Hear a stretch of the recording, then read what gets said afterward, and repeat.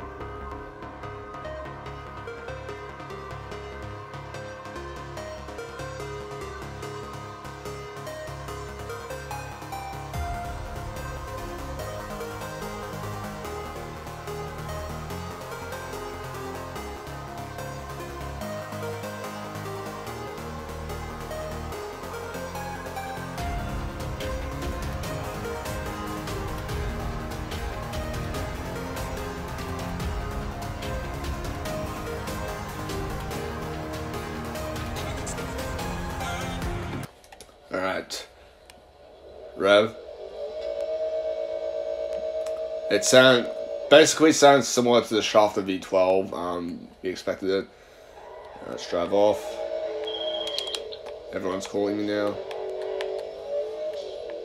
I'm not yeah, you can already see it's not fast because this car was meant to be in the Coupe's class, but then they mistaken it by putting it in the sports category, which at first made a little sense to me, but then with the speed, holy crap! With the speed, yeah, it definitely deserves to be in the Coupe class.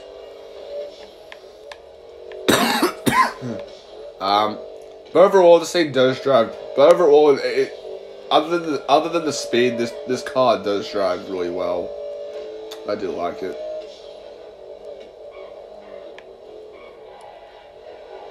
The handling's alright as well, I guess.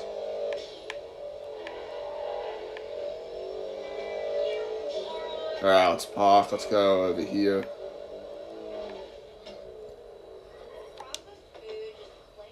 Alright. Let's quickly check out the doors. Alright, so everything does open. Well, I mean, it's not bad from a distance. Oh, it's the Infernus. It's not bad, the engine model. I mean, from a distance at least, it doesn't look bad. But when you go up to it, yeah, the whole. Oh my god, the grill even goes up with it. Oh, that does not look right. That does not look right at all. The grill goes up with it. I didn't even notice that. The interior. Oh, these are nice seats. Look at that. I didn't know they were like. Well, now I do. I didn't know what to say there, but and then we got basically regular coupe. I think either coupe, sedan. I think it's like sedan interior or something. And then the back end. Yeah, it's basic. Not bad. I'm definitely like I said with the Picador, I'm keeping this. Definitely a cool car, especially when it's based off of Mercedes. It's not bad. Well, there you have it, guys. That is the updated customization on the Benefactor Schwartzer.